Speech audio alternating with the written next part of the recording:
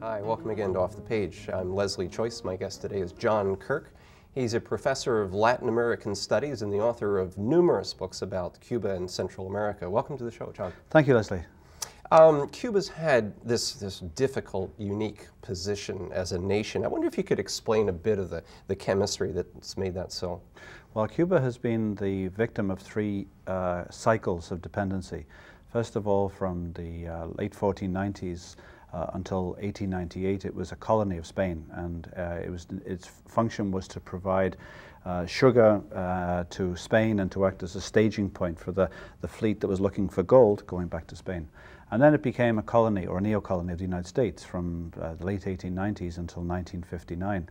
The United States intervened several times to make or break presidencies, and it's only 90 miles away, so geographically it lent itself to that.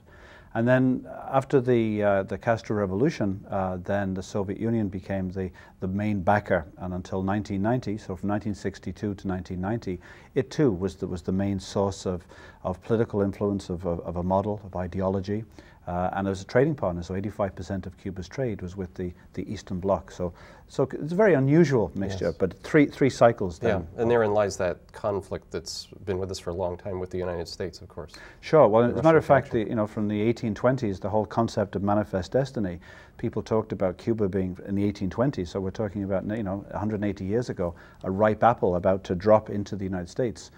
It was manifest destiny that Cuba should become part, and this was at a time when the United States was buying Florida and then sort of expanding west. The mid-1840s, when half of Mexico was annexed by the United States, so Cuba was seen as being a logical extension. And again, and that didn't happen. So they're ticked off. Now you go to Cuba often. You've been there 50 times. Yeah. Tell me what you see when you go to Havana today. I started going to Havana in 1976. That was the first time I went, and I go back roughly about twice a year. Havana is a city which, as everyone says, is run down, basically because the Cuban Revolution decided in 1959 that the resources, limited resources, should be put where they were needed, and that was outside the city. So in the countryside, if you want to see development, you go and that's where you should go.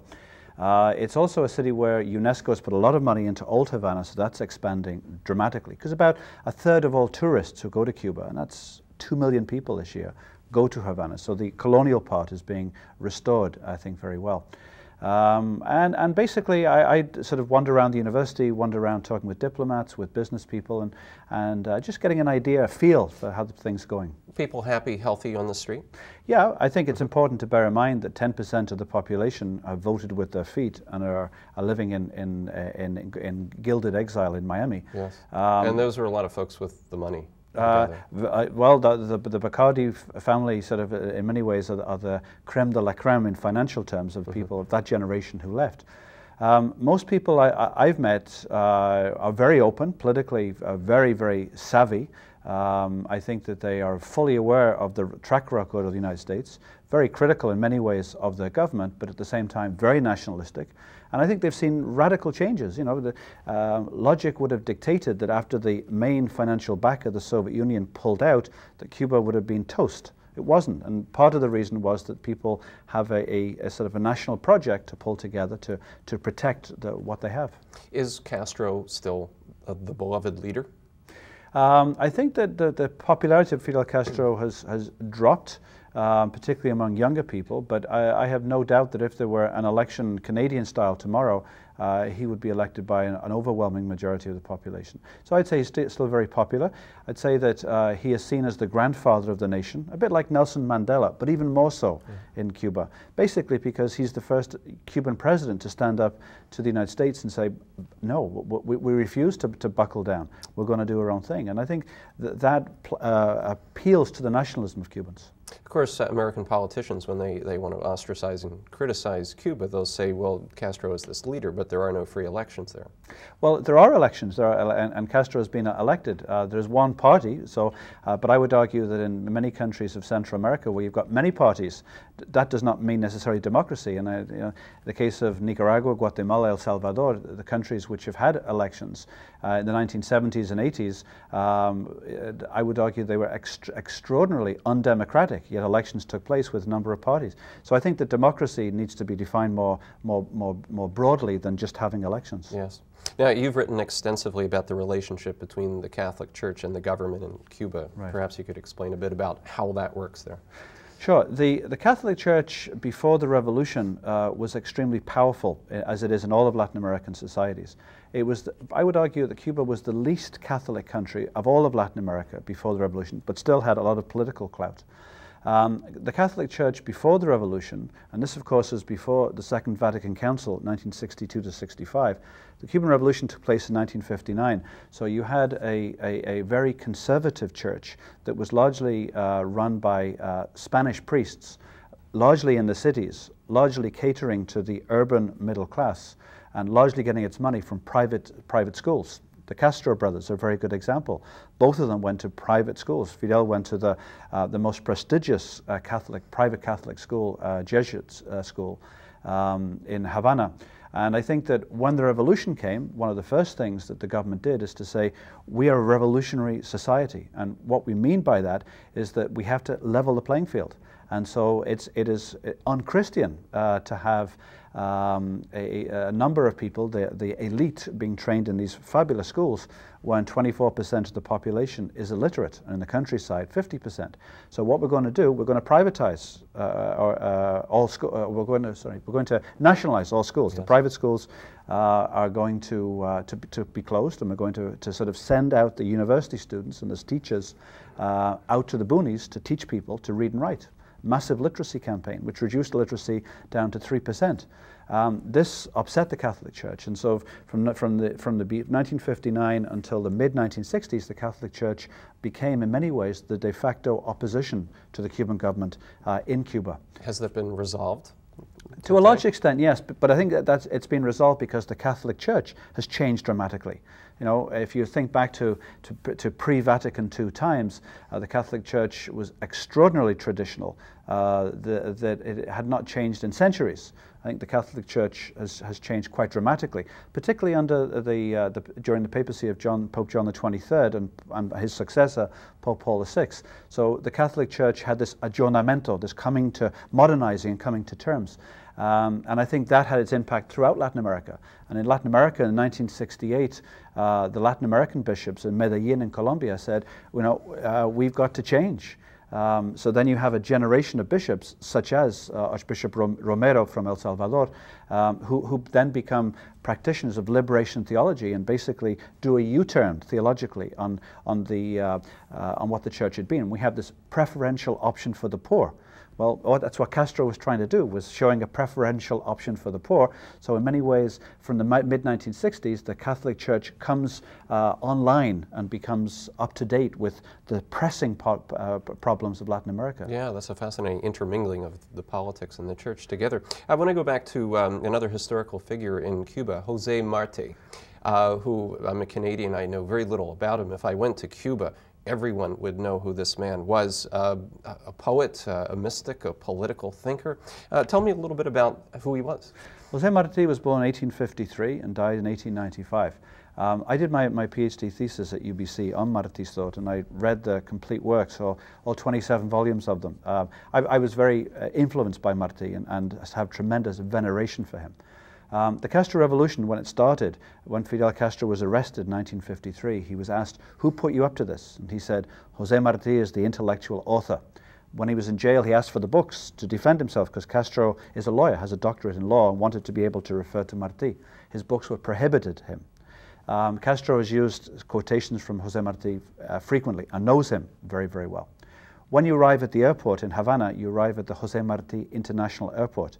When Fidel Castro gives his speeches, it's at the José Martí Plaza de la Revolución. The National Library is the Biblioteca Nacional José Martí. The 1 peso bill has, guess who? So Martí is extremely important. Yeah. And every school in Cuba has to have a bust of Martí next to the Cuban flag in front of it. So Martí is, think of Mao Zedong in China multiplied by a factor of 50, or Abraham Lincoln by a factor of 100. To get a sense of the importance of Martí. But someone who wrote poetry. And Guantanamera, the song by Yes. Pete Seeger, comes from the poetry. Wonderful poet. And the person who was the originator of one of Latin America's first original movements in culture called Modernismo, Martí. And what was the mystical side? Martí was a person who believed in duty, in obligation, in mysticism. And as a result, he also believed in a very practical form of religion. He was a Mason. He believed, however, that the role of the church was to, and he used the example of the Salvation Army, to take the bottles out of people's mouths and to be with them. That was the duty. That was what separated us from the beasts. Yeah. And because of the sense of duty, obligation, his exceptional nationalism, he was killed fighting against the Spanish, shot down, leading a charge against the Spanish. This appealed to Cubans and still does. So he's a bit of a cult figure today. Oh, very much so. Still extraordinarily important. On both sides of the Straits of Florida, because in Miami he's revered as well as in Cuba. It's just that you get selective indignation when people take certain parts of his work in Miami and emphasize it, as opposed to looking at the big picture. That's right. Well, poets are open to that kind of interpretation, yes, for sure. Right. Back to Canada and the present here for a minute. Canada has a very unique and different relationship with Cuba compared to the United States. How has that come into being? Well, I think that Canada, as an honest broker, basically believes that Cuba is a country with which we have a very different political system, but nevertheless we should have a good working relationship. Castro and the Castro government never caused too many problems for Canada. In fact, it gave Canadians preferential treatment when they nationalized property. The Bank of Nova Scotia and the Royal Bank, for instance, were kept open while American banks were being nationalized. Canadian investors in Cuba got their money back, whereas Americans lost out. So the Castro government played very intelligently the Canadian card. And the time that the revolution took place, John Diefenbaker was the prime minister, and Diefenbaker too was a nationalist with a very difficult, thorny relationship with John F. Kennedy. So it started off well, and then the Trudeau era was particularly important and very significant from the point of view of development of trade relationships and the good personal relationship. And you may recall that Castro came for Trudeau's funeral, so many years later that relationship continued. Yeah, that was very striking, actually, to notice that on television when that was being shown here. I'm wondering, what kinds of things we have in common. I remember that old National Film Board documentary of Joey Smallwood from Newfoundland going down, trying to meet up with Castro there and thinking, well, what are the linkages there? Fish, I suppose, to begin with. But what else do we have in common with Cubans? Well, don't underestimate the fish connection, because if you go to the Lunenburg Fisheries Museum, you'll see all the stencils for the boxes of salt cod that went down. I think that we have a normal relationship. It's not a particularly cordial one. It's a normal one. We disagree on things, but we keep things going. The main reason, tourism at the moment. 380,000 Canadians will go to Cuba this year. It's a little bit warmer than here. A lot warmer, that's right. We're the number 1 source of tourism. We're the number 2 or 3, depending upon how you interpret the statistics, trading partner of Cuba. We're the number 2 foreign investor in Cuba. We have tremendous links with universities backwards and forwards. We have a powerful neighbor in the middle, and it's very often to the Canadian government's interest to illustrate its independent foreign policy by dealing with Cuba. So we distinguish ourselves from the United States by how different we are from them, healthcare, possession of guns, and our treatment of Cuba. So it's of strategic and tactical importance to most Canadian governments to show that they are different from the United States in their policy towards Cuba. Americans still not technically allowed to travel to Cuba on their passport? Americans, according to U.S. law, cannot travel to Cuba unless they meet certain criteria. The Cubans have never put any obligations. Right. They're delighted to have American tourists and American dollars coming to Cuba. The categories as a journalist, as a cultural figure, family reunification, every year they're getting more increasingly looser. So this year, for instance, it's estimated that maybe 200,000 US citizens, mostly legal, others illegally through Cancun, Barbados, and Toronto, also go down. So it is evolving. Yeah. We're going to take a short break right now and be back with my guest, John Kirk, right after this.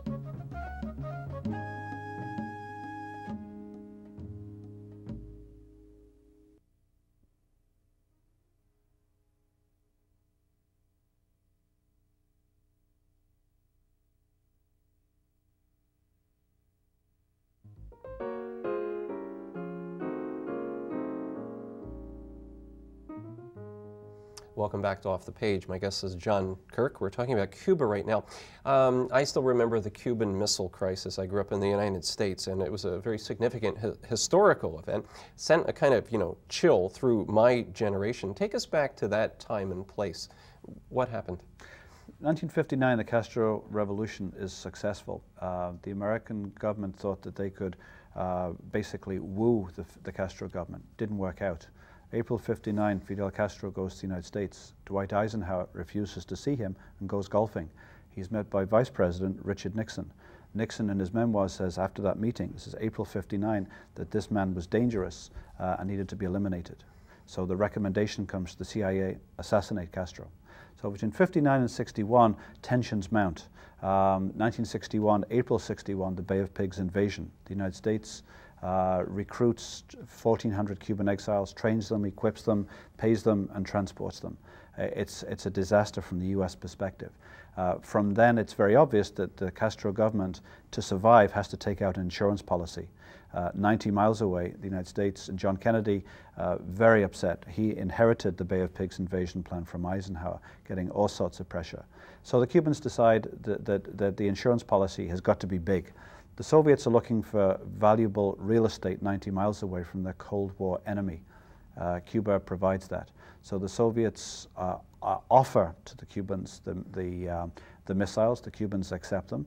And then we see the Soviets and the Americans going eyeball to eyeball as to what happens with the missiles. And the Americans already had missiles basically on the Soviet border. Sure, in Turkey.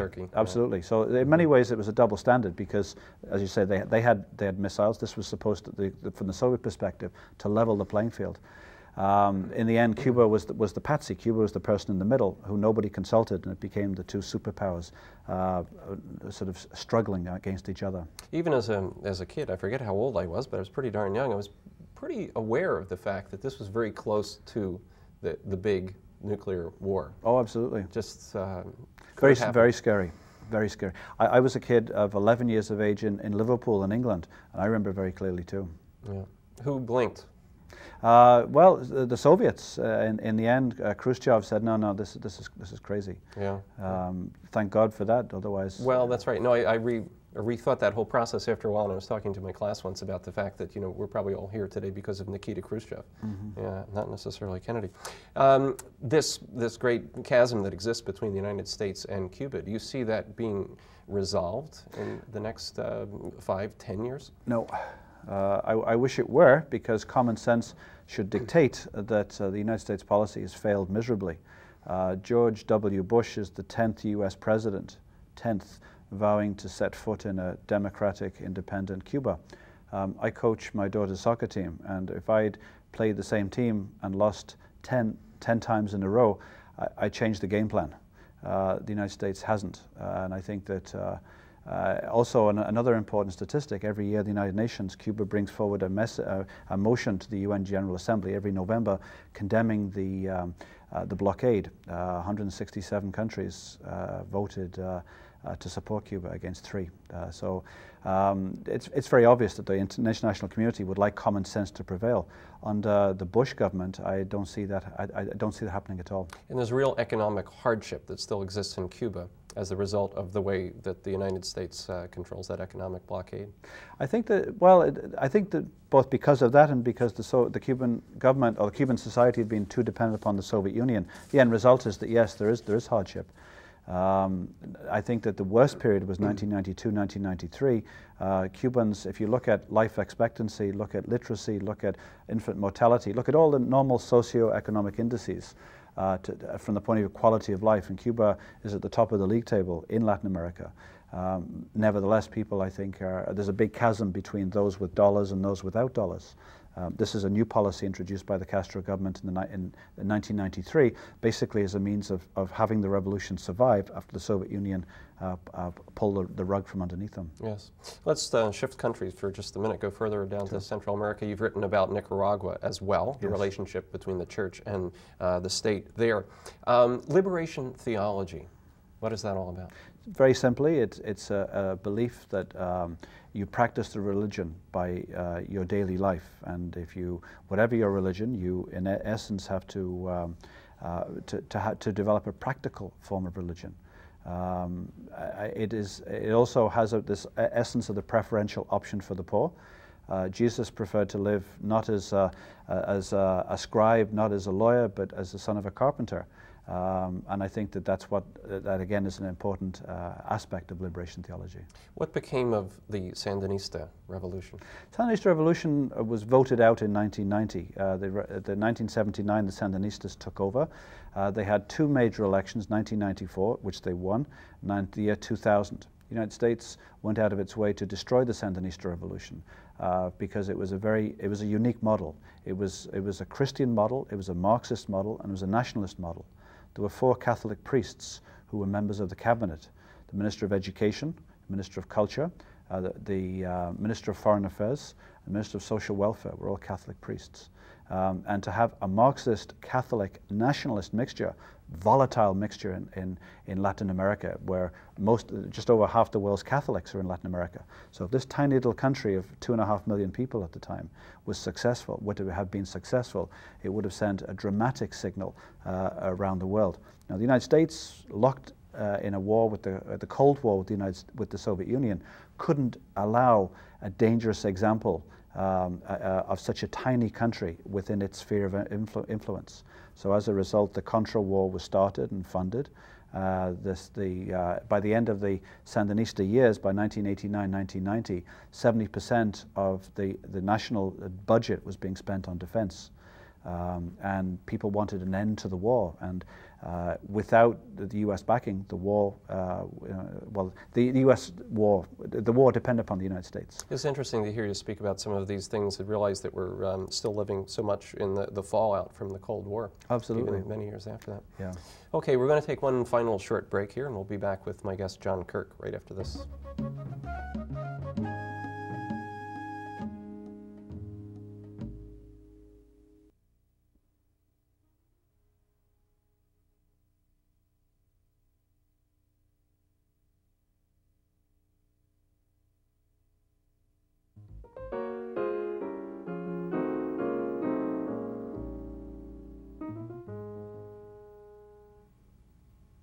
My guest today has been John Kirk. We're talking about Central America and about Cuba in particular.